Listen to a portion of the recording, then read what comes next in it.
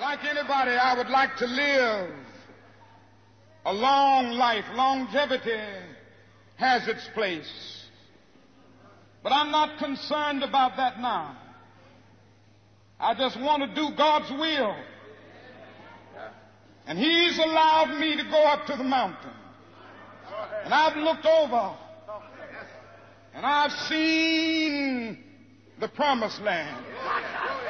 I may not get there with you, but I want you to know tonight that we as a people will get to the promised land.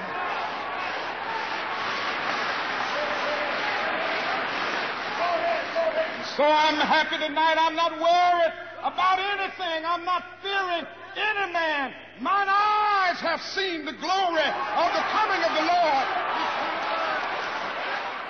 I don't know what this does to you, but it sends chills up my spine because within 24 hours, Martin Luther King was lying on the balcony of the Lorraine Motel, breathing his last breaths. And if you haven't been to the Civil Rights Museum at the Lorraine Motel in Memphis, it's very, very much worth going to and seeing right there where he did breathe his final breaths. This was obviously prophetic. The next day, James Earl Ray shot him down.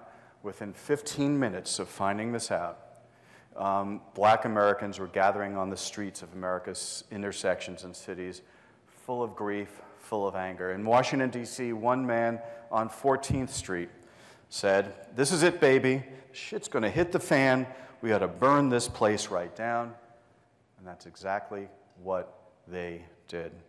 By the end of the week, there were riots in over 100 cities. 46 were dead, including 12 in Washington, D.C. There were lootings and fires, and Washington, D.C.